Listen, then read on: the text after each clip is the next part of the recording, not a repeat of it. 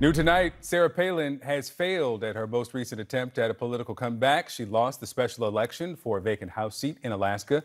That seat is now flipping to a Democrat for the first time since 1972. Here to discuss, former U.S. Representative Abby Finkenauer and CNN political commentators Errol Lewis and S.E. Cupp. S.E., let me start with you. Sarah Palin. Yeah, huge name recognition. Yeah, we have heard of her. And Yep. but that was the play. She had the name recognition, didn't win.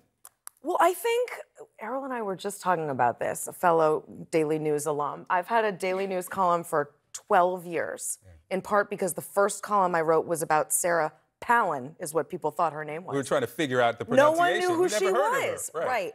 And I liked her story. I thought it was really impressive. And I thought, as much as she might have hurt John McCain, she also helped John McCain.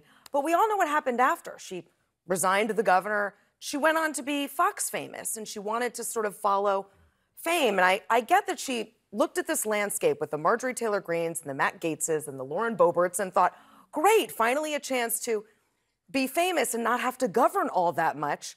But I think Alaskans were really turned off and felt abandoned by her when she left the state and kind of, in search of more famous pastures. So I think that was the result. Is this about Sarah Palin specifically? There's no kind of lesson that Republicans can glean from this loss? Well, I mean, if they wanted to take a lesson from it, it might well be that the local needs, in this case, Alaska gets only one representative. They've got to get it right. And they've got a salmon shortage. They've got real problems there. They've got climate change issues just like everywhere else.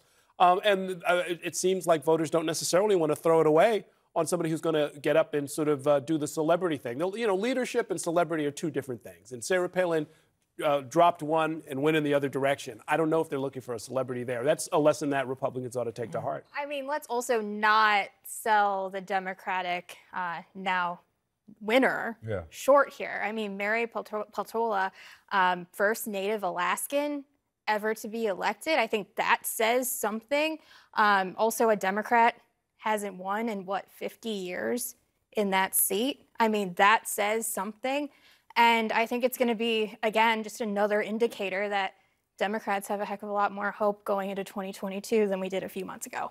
Let's turn now to Dr. Oz and some, if not conflicting, inconsistent comments on abortion. So we're going to play first what he said in May of this year. This was during the primary. And then we're going to play something from an interview he did in 2019 where he talks about heartbeat bills that were being passed. Let's watch. I do believe life starts at conception, and I've said that multiple times. When life starts at conception, why do you care what age the heart starts beating at?